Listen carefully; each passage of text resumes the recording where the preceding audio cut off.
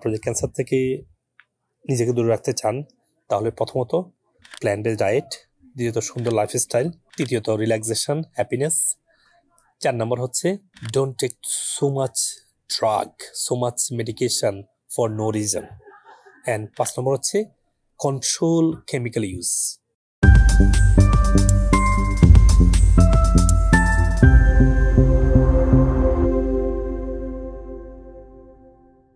আসসালামু আলাইকুম ওরহমতুল্লাহি ওবরাকাতুহু। প্রিয় ভাই বোনরা, অনেকে ক্যান্সার নিয়ে অনেক প্রশ্ন, স্পেশালি যারা ক্যান্সারে ডায়াগনোস হয়েছে বা কেমোথেরাপি নিচ্ছেন। এখানে প্রশ্নটা হচ্ছে কেমোথেরাপি নেবেন কি নেবেন না এবং আর কি করতে হবে, এইসব নিয়ে অনেক প্রশ্ন দেখছি ইদানিং। সুপ্রিয় ভাই বোনরা, আজকে এই ভিডিওতে আমি বলবো ক্যান্সারের জন্য কেমোথেরাপি না রেডিওথেরাপি না কোনটা, বা আর কি করতে হবে, এবং ক্যান্সার থেকে বের হওয়ার জন্য উপায়গুলো আমি তুলে ধরবো ইনশাআল্লাহ। এবং আমি অবশ্যই আপনাদেরকে বলবো ক্যান্সার প্রিভেনশন নিয়েও এই সংগঠিত ভিডিওটা আপনারা একটু দয়া করে মন দিয়ে শুনবেন। প্রথমে বলি যে ক্যান্সার যখন হয় আপনাকে প্রথম যেটা করতে হবে সেটা হচ্ছে আপনাকে অনকোলজিস্ট বা ক্যান্সার ডাক্তারের কাছে যেতে হবে। ক্যান্সার ডাক্তার যদি আপনাকে মনে করে যে কেমো রেডিওথেরাপি লাগবে, আপনারা কখনো এটা না করবেন না। এটা থেরাপি না নিয়ে আমাদের কাছে আসার দরকার নেই। আপনারা কেমোথেরাপি রেডিওথেরাপি সবই নেবেন, কিন্তু সমস্যা হচ্ছে কেমোথেরাপি রেডিওথেরাপি নেওয়ার পরে পেশেন্টরা সার্ভাইভ করে না, বা এটা যে সাইড ইফেক্ট এখান থেকে আপনার বেরিয়ে আসার সুযোগ নেই। এবং আপনার কেমোথেরাপি নেওয়া মানেই আপনার ক্যান্সার থেকে মুক্ত হয়ে যাবেন তা না। ক্যান্সার থেকে মুক্ত হয়েই গেলে যে আপনি ভালো থাকবেন তা না, ক্যান্সারটা আবার রিকারিং হবে। ক্যান্সার মানে এটা রিকারিং হবে, কারণ ক্যান্সারটাকে যখন চিকিৎসা করা হয় কেমোথেরাপি দিয়ে শুধু লোকালি চিন্তা করা হয়, কিন্তু এটা ডিপলি যেটা ডিপ রুটের যে কারণগুলোকে চিন্তা করা হচ্ছে না, বা একটা মানুষকে হোলিস্টিক্যালি চিন্তা করা হচ্ছে না যার ক্যান্সারটা কেন হয়েছে বা তার জন্য কী করার প্রয়োজন, বা কেমোথেরাপির পাশাপাশি আর কী করার প্রয়োজন। যে কোনো সমস্যা যদি আপনি শুধু লক্ষণটাকে সমাধান করেন, ক্যান্সারটা কিন্তু একটা লক্ষণের মতো। কীরকম, একটা ক্যান্সার হয়েছে, deep rooted lot of problem, আপনি ওগুলো সমাধান করে আসতে হবে। আদারওয়াইজ কি, ক্যান্সারটা যদি আপনি রিমুভ করেও থাকেন কেমোথেরাপি দিয়ে, আপনাকে আবার you have to go back and fix the root of the problems. আমি আবার বলছি যে আপনার কী করতে হবে, রুট প্রবলেমটা কী রুট প্রবলেমগুলো আপনাকে একটু ফিগার আউট করতে হবে। আমি বিভিন্ন ভিডিওতে বলেছি ক্যান্সারের খাবার, ক্যান্সারের থেরাপি, ক্যান্সারের মেডিসিন নিয়ে, ক্যান্সারের সাপ্লিমেন্ট, ক্যান্সারের লাইফস্টাইল নিয়ে অনেক কথা বলা হয়েছে। আমি খুব সংক্ষিপ্ত আকারে এই ভিডিওতে বলবো যে এক্স্যাক্টলি কী করতে হবে। প্রথম যখন ক্যান্সার আক্রান্ত হবে, সোজা আপনি কেমো রেডিও ডাক্তার যা সাজেস্ট করে তা নিয়ে শুরু করবেন। এর পাশাপাশি আমাদের কাছে আসলে আমরা যেটা করব, কেমোথেরাপির যে সাইড ইফেক্ট সেটাকে কমিয়ে আনার জন্য আমরা আপনার নিউট্রিশনাল সাপোর্ট দেব, আপনাকে ডায়েট দেবো, আপনাকে আমরা জুসিং দেবো, আপনাকে একটা সুন্দর লাইফস্টাইল তৈরি দেবো।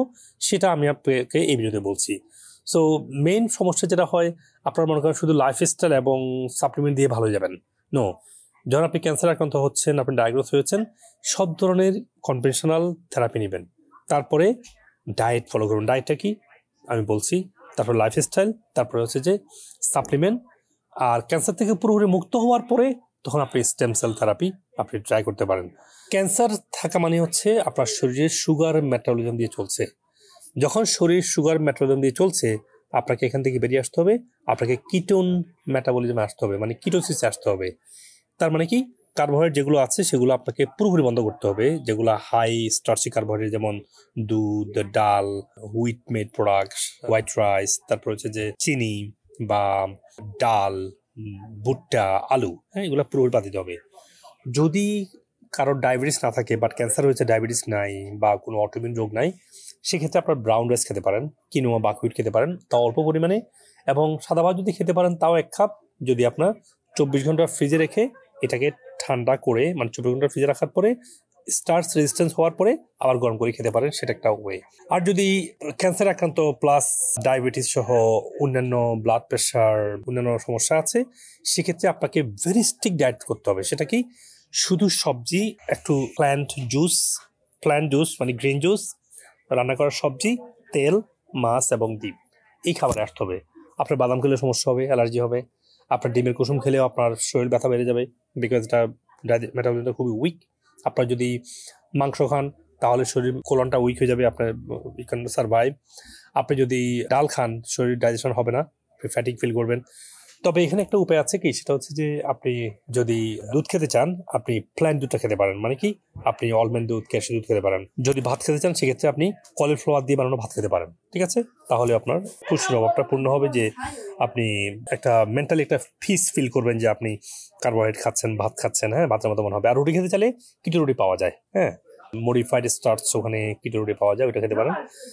আর যদি আপনি মনে করেন যে পেটে মেটাবলিজম সমস্যা আছে, সেক্ষেত্রে আপনাকে খাবারে আসতে হবে মাত্র এক বেলা আসতে হবে। এমনি ক্যান্সার পেশেন্ট বা অটোইমিউন পেশেন্টদেরকে 2 বেলা খাবার আসতে হবে, 3 বেলা খাওয়া যাবে না। আর যদি মেজর ডিজিজ থাকে যেমন অন্যান্য সমস্যা থাকে, আপনাকে 1 বেলা খাবারে আসতে হবে, খেয়াল রাখবেন। হ্যাঁ, আর এক্সারসাইজ করতে হবে, লাইফস্টাইল বলেছি, সাপ্লিমেন্ট নিয়ে আমি অনেক কথা বলেছি। সাপ্লিমেন্ট নিয়ে ইমিউন প্লাস আছে, সাপ্লিমেন্ট আমাদের বায়োমেগা 1000 আছে, সাপ্লিমেন্ট আমাদের ডিপ স্লিপ লাগবে, অ্যাড্রিনাল সাপোর্ট লাগবে, ডাইজেশন সাপোর্ট লাগবে, ডাইজেস্ট অপটিমাইজার, আপনার শরীরের নার্ভাস সিস্টেম এবং এটিকে কাম করার জন্য আপনাকে ট্রাঙ্কুইল প্লাস লাগবে। এই সব কিছু আপনার লাগবে, ঠিক আছে। তারপরে ওজন থেরাপি লাগবে মাস্ট, হ্যাঁ আকুপাংশার মাস্ট লাগবে। এরপরে যদি আপনার কেমো রেডিওটা যখন শেষ হবে, তখন আপনি দেখবেন যে আপনি যখন প্যাট স্ক্যান করে দেখবেন যে আপনার ক্যান্সারটা নেই, আপনার সি মার্কারগুলো নর্মাল, বা ক্যান্সার কোনো সাইন বা কোনো ডায়াগনোসিস নেই, সেক্ষেত্রে আপনি stem cell should B a good option আপনার জন্য, সেটা চিন্তা করতে পারেন। সুপ্রিয় ভাইরা, তাহলে মেক শিওর করবেন যে আপনারা যখন ক্যান্সার ডায়াগনোস হবে আপনারা এখানে ভয় পাবেন না। আল্লাহ তাআলা মানুষকে রোগ দিয়েছে, মানুষ ক্যান্সার থেকে ভালো হচ্ছে, রোগগুলো থেকে ভালো হচ্ছে, you just need to work with it, ঠিক আছে। আর কম্প্রিহেন্সিভ অ্যাপ্রোচে যাবেন। শুধু কেমো দিচ্ছি এখন বসে আছি, তাহলে তো খবর আছে আপনার, is gonna make U a very serious consequence. কারণ ক্যান্সার রিমুভ হবে, ডায়াগনোস হবে নেগেটিভ, কিন্তু এটা আবার রিভার্স করবে, আবার রিভাইভ করবে, সেখান থেকে বাঁচার উপায় থাকে না। সেক্ষেত্রে তখন আপনার মেটাস্টেসিস হয়ে রিভাইভ করে, তো you have to be very very careful. সুপ্রিয় ভাইরা, এরপরে আসেন যাদের স্টেজ 1 সবেমাত্র ডায়াগনোস হয়েছে, সেক্ষেত্রে যদি আপনি মনে করেন যে আমি কেমন নেব না, সেক্ষেত্রে it's up to your choice. But আমি বলবো, যদি অনকোলজিস্ট বলে থাকে যে আপনার কেমো লাগবে, আপনি কেমো নেবেন, সার্জারি করতে হলে সার্জারি করবেন, কিন্তু আমাদের ট্রিটমেন্টটা হচ্ছে আপনাকে এখান থেকে ফিরে আসার সুযোগ, আপনাকে বডির ওভারঅল কন্ডিশনকে সাপোর্ট দিবে। এটা কেমন বিকল্প না যে কেমন নিতে হলে এটা লাগবে না, বা আমাদের চাইলে কেমন নিবেন না, এটা আপনারা করবেন না, কেমন প্লিজ। আসুন দেখি এরপরে এটাগুলো কেমন। ক্যান্সার প্রিভেনশন নিয়ে বলি। ক্যান্সার থেকে বাঁচার উপায় কি, মানে যাতে হবে না, বা ক্যান্সার হতে দিতে চাই না আমি, বা I want to B cancer free, I want to stay healthy and dye as a healthy.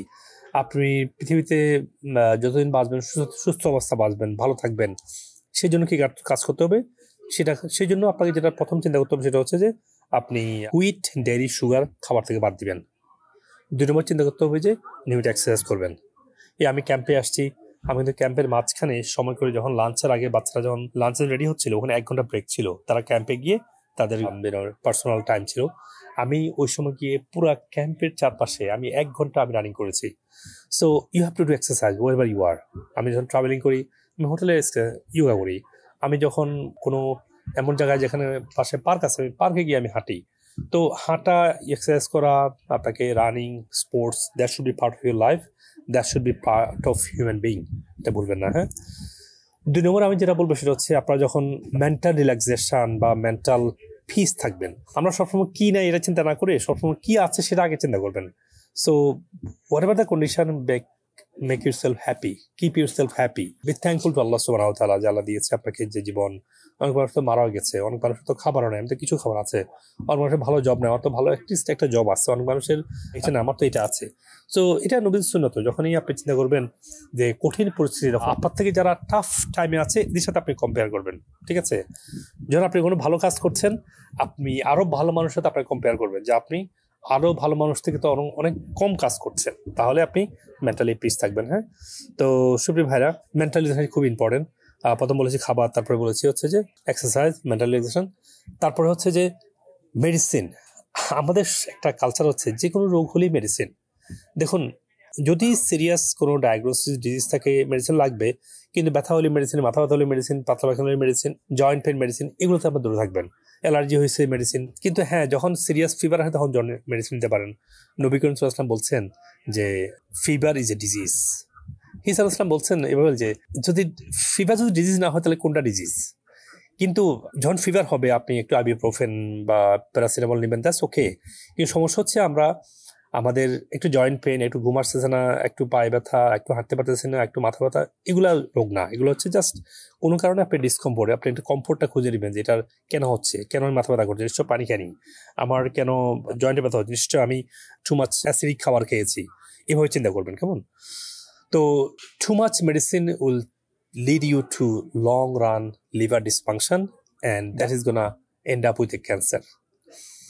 So liver dysfunction, immune system weakness, too much allergy, too much metabolic issue, এগুলো হচ্ছে ক্যান্সারের লক্ষণ না, এগুলো হচ্ছে ক্যান্সার হওয়ার লক্ষণ। তো খেয়াল রাখবেন যেন এগুলো না হয়। তাহলে আপনারা 5 নম্বর হচ্ছে কেমিক্যাল ফ্রি লাইফ। আপনি পার্সোনাল ইউজ, যেমন ডিডোরেন্ট, সোপ, শ্যাম্পু, যেমন আপনার স্যান্ট, যেটা পারফিউম আমরা ইউজ করি, সব ধরনের পার্সোনাল কেয়ার জিনিসগুলো আপনারা মেক শিওর যে এটা কেমিক্যালাইজ না হয়। এগুলো যেটা আছে ন্যাচারাল পাওয়া যায়, শ্যাম্পু, সাবান, সোপ সবই ন্যাচারাল পাওয়া যায়। আপনারা সেখানে শ্যাম্পু, সাবান, পার্সোনাল কেয়ারগুলো আপনারা কেমিক্যাল কিনবেন, এটা আপনার খেয়াল রাখুন একটু। হ্যাঁ, পার্সোনাল কেয়ার সবই ন্যাচারাল হয়। আপনার টুথপেস্ট, আপনার টুথব্রাশ, আপনার যেগুলো আমরা পার্সোনাল ইউজ করি, আপনারা যেমন খেতে বসছি, একটা খাবার যদি প্রিজার্ভ করা থাকে এটার মধ্যে কেমিক্যাল আছে, যে কোনো কেমিক্যাল খাবার আমরা টাচও করবো না, খাবো না। প্রত্যেকটা কেমিক্যাল আপনার শরীরে কোথাও না কোথাও ডিসকমফোর্ট এবং ডিজিজ তৈরি করছে। তাহলে বুঝতে পারছেন এই যে কোনো ডিসকমফোর্ট, যে কোনো inflammation long run is gonna lead you to the cancer. So খেয়াল রাখবেন এই 5টা জিনিস। আমি আবারও সামাগারি বলছি, আপনারা যে ক্যান্সার থেকে নিজেকে দূরে রাখতে চান তাহলে প্রথমত প্ল্যান্ট বেসড ডায়েট, দ্বিতীয়ত সুন্দর লাইফস্টাইল, তৃতীয়ত রিল্যাক্সেশন, হ্যাপিনেস, 4 নম্বর হচ্ছে don't take so much drug, so much medication for no reason, and 5 নম্বর হচ্ছে control chemical use. That means আপনার পার্সোনাল লাইফে কেমিক্যাল যত কম নিতে পারেন, সেটা পার্সোনাল কেয়ার হোক, খাবারের মধ্যে হোক, এগুলো যদি আপনি করতে পারেন ইনশাল্লাহ আপনাদের জীবনে ক্যান্সার আসবে না। বাট ইজ আল্লাহু আলাম, Allah can test anyone with any disease, it's up to Allah's hand, but end up Allah will decide. We can do our best inshallah. মনে রাখবেন healthy diet, exercise has to be every moment, every day part of your life, and that should be your habit. Thank you so much. ভালো থাকবেন সবাই, আসসালামু আলাইকুম। আমি মূলত 40 বছর আমি irritable bowel syndrome, diarrhoea symptom আমি সাফার করছি। গত 1 বছর 2 মাস যাবত আমাকে একটা মেডিসিনও খেতে হয় না। আমি মনে হয় যেন আমি একটা নতুন জীবন আমার পেয়েছি। আগে যেভাবে ছিল সেটা আমি 1000% আমি মনে করি।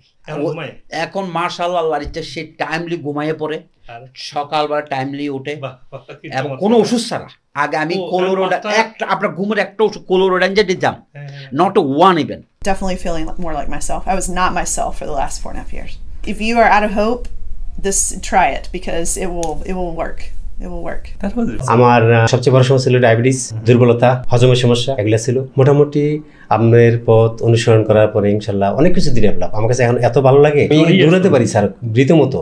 আমাকে যদি বলেন যে ঢাকা থেকে রান করতে হবে মানিকগঞ্জ যাওয়া, কোনো ব্যাপারই না। ওজন থেরাপির ব্যাপারে মানসিকভাবে এত ভালো লাগে, বললাম না আমার উঠতে মন চায়। এটা হচ্ছে ওনার আগের ছবিটা। আসসালামু আলাইকুম, আমি রাসেল। এই যে মাস্ক ছাড়া কথা বলতেছি, আমি যেখানে যাইতাম নিজে সামাজিকভাবে একটু নিজেকে মনে করতাম। স্যারের উসিলায় আল্লাহ তাআলা আমার সেতিরোগ ভালো করছে। আমার এখানে সব জায়গায় মুখে সেটি ছিল। 1 মাস পরেই দেখতেছি আমার এগুলো চেঞ্জ। আপনি আমার জিহ্বা দেখে বলে দিলেন শিহাবুদ্দিন সাহেব আপনার এই সমস্যা। আমি ওদিনই হা হয়ে গেছি যে এই ভদ্রলোক আমাকে ঠিক করিতে পারবে। আলহামদুলিল্লাহ, চমৎকার চমৎকার চমৎকার। আচ্ছা, ভালো পৃথিবী হতে পারে না। আমার কিচ্ছু নাই ডাক্তার সাহেব, আমার সব রোগ চলে গেছে। আমার এখন মানে কি বলবো, আমার এনার্জি ডাবল হয়ে গেছে ডাক্তার সাহেব। আপনি কি বলবো, আমি বোঝাইতে পারবো না এত এনার্জি আমার কোত্থেকে আসলো। আমি যা এত ভালো হয়েছি, এইরকম ভালো যে আমি হব এটা আমি চিন্তাও করি না। আমি যখন করছি তখন আমি নিজে অনেকদিন ট্রাই করছি, but it was working for me. যখন আমি ডক্টর হকের কাছ থেকে ওষুধ নিলাম, যখন অ্যাডভাইস নিলাম এবং তার একদম স্ট্রিক্ট যে আপনি এটা করবেন, এটা ফলো করলাম, আমি 3 মাসের মধ্যে আমি চেঞ্জ ফিল করলাম। না, I am getting my energy back, I can smile নাও। আমি ইউরোলজিস্টের কাছে দেখা করি আমার এই প্রোস্টেটের সমস্যা নিয়ে, কিন্তু সেটা মানে ইমপ্রুভ করতেছিল না। তো যার কারণে আমি আপনার সাথে দেখা করি। আল্লাহর রহমে আমি এখন অনেক অনেক ভালো, বলা চলে যে কমপ্লিটলি ভালো। He has improved, I've noticed a lot. What his dad says? oh, he's happy because he's seeing him that he's improving, and my husband's always saying he's gonna be fine. He's gonna be fine. That's nice. Yeah. Okay. He has faith. Good luck. Give me high five. Say high five to the doctor. Yay. See you later.